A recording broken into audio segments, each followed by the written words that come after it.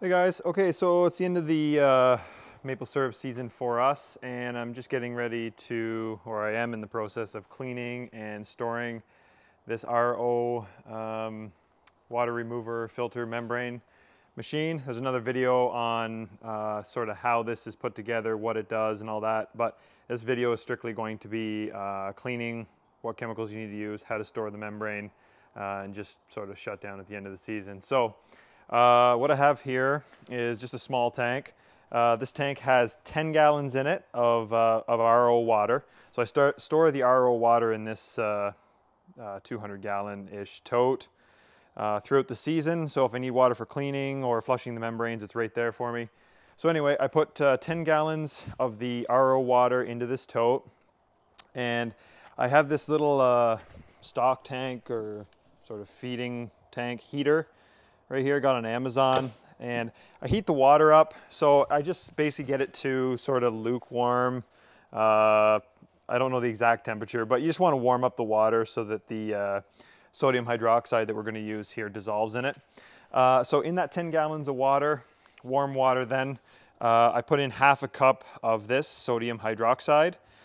So I can't remember where I got this. I think you can get it on Amazon. However, this might have been from a food company here in Canada. But anyway, sodium hydroxide, this is what you need. So mix half of a cup of that to 10 gallons of water. That stuff is highly corrosive. It's like drain cleaner, so goggles and nitrile gloves would be a must for sure, just in case you spill any. And just use all plastic, or as much as you can, plastic equipment, because it is corrosive. So what I then have is I have the line feeding my low pressure pump right here. So it comes through and it feeds the low pressure pump. And it's basically set up just like I'm processing a batch of maple sap. However, this is the cleaning process. So it feeds the low pressure pump. The permeate line that comes out of the top here that would normally be pure water is going into the top of that same tank, and so is the bypass line here. It goes into the top of the tank. So at the end of the day, all we're doing is we're just circulating that solution through the machine. And so I'm on the second cycle here, but basically the cycle, we do 3 cycles. So I turn on the low pressure pump. I'll do it here in a second. Turn on the low pressure pump, make sure there's pressure, turn on the high pressure pump. I open my gate valve completely so that there's as little pressure as possible pushing through the membrane. You'll still get a little bit of permeate coming through. That's fine, you're just flushing it through. So run it on for 10 minutes, off for 10 minutes so it can sit in the membrane there and soak. On 10, off 10, on 10, off 10. And then probably not going to show a video of that because this is pretty simple, but basically once I'm done that, I'm going to disconnect that hose. I'm going to put the hose onto my permeate water tank here, which is my pure water, and I'm going to flush the system for, well, I'm going to run 100 gallons of permeate water through the whole system, and that will pretty much be the cleaning of the membrane. So I'll actually turn that on right now to show you the process. It's just like I said, doing processing a batch of sap. So we're going to turn on our low pressure pump. You can see it pressurizes there to about just over 40. And you can see the water running in there.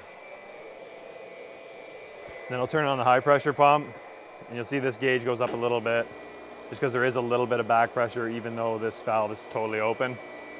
And that's just circulating through. Oh, and one thing I should mention, this is a brand new filter I put in, just to make sure there's no sugar or anything on it. So just use a new filter, they're super cheap. And then storage of the membrane. So the membrane is in this housing. So what you do, or the easiest way to do it, I got a piece of PVC pipe here. I cut the piece of PVC pipe 44 inches long. Then I glued on an end cap down there and a threaded clean out on the end here. So that'll just have a screw-on cap. And you're going to store the membrane in a solution of sodium metabisulfate, which sodium metabisulfate is like it's used, like, so for example, if you're making wine and you're using one of those glass carboys, the little bubbler in the top contains liquid form of sodium metabisulfate. So just a preservative. And what you're going to do is you're going to mix a 1/4 cup of sodium metabisulfate with 2 gallons of just fresh water. RO water would be, you know, preferable. Just for ease of measurement, if you measure 39 inches from the bottom of this tube up, that's 2 gallons of water. dump in your 1/4 cup of sodium metabisulfate, swish it around. You probably dump it into a bucket beforehand, just so it makes less of a mess when you drop the membrane down in here.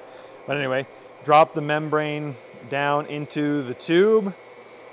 Make sure it's filled right to the top. So basically the membrane is moist completely all the way through. It's totally submerged in the liquid. Throw your cap on and store it like in your basement, someplace nice and cool, and obviously where it can't freeze. And that's all you got to do until next season. And then next season, take your membrane out, put it back into the RO membrane housing, and flush. If you have RO water for whatever reason, that'd be good, but as long as you have fresh water, just flush it through. Or you can flush through the first, let's say, 25 gallons or so of sap.